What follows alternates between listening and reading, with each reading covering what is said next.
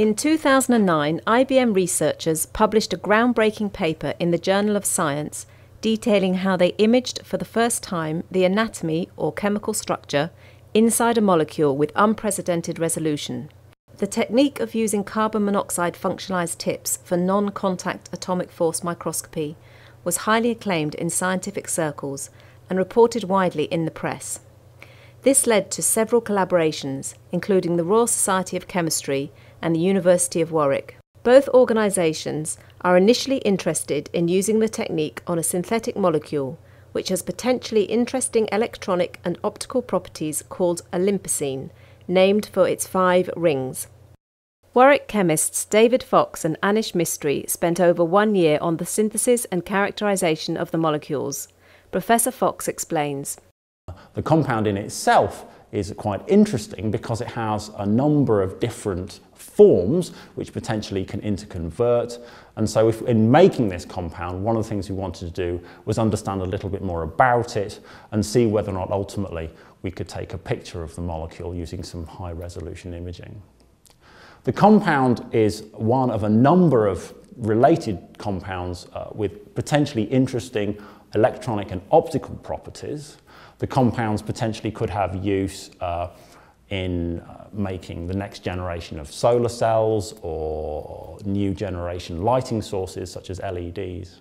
Ben Morton, a pre-doctoral student, adds, do put the Olympicene into the system, what we see is the signature trapezoidal shape of the Olympicene molecule. Unfortunately, this is actually the limit of the resolution that STM can get.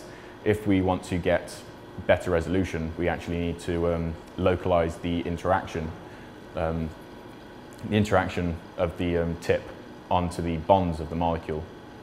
And to do that, you need to use an atomic force microscope, which currently is actually only available to a handful of people around the world. We chose IBM Zurich as our collaborators on this project. IBM scientists, who also previously collaborated with the University of Aberdeen, welcomed the opportunity and challenge to apply their novel imaging technique to the carbon and hydrogen-based molecule. IBM scientist Dr. Leo Gross explains. There's been very many examples of people or mankind making things very small, and often you take a thing that you know from reality, like a soccer pitch or so, and you try to make the smallest soccer pitch or the smallest map of the world. But molecules are really the smallest things that we can make. This is not the first time we make a molecule, but what I find interesting is making molecules are the smallest things, and even if you compare this to other very tiny structures, the molecules are always smaller, and this is really the physical limit. So we can not make structures smaller than that.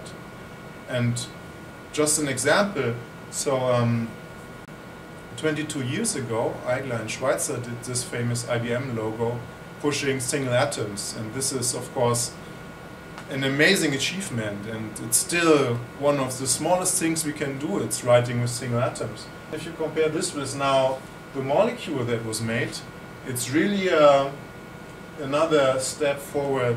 It's really tiny compared to the single atom manipulation.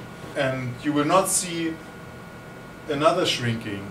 You will not see an image of the molecule and then something that's made that's even 10 times smaller. It's really the limit. The next step for the scientists is to publish their findings in a scientific journal and to continue to explore applications for the molecule. This is Anne-Marie Cromack reporting.